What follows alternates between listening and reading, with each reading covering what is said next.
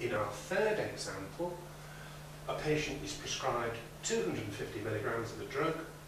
What we've got is 1 gram in 10 millilitres. So we write down the same three numbers: want, got, in.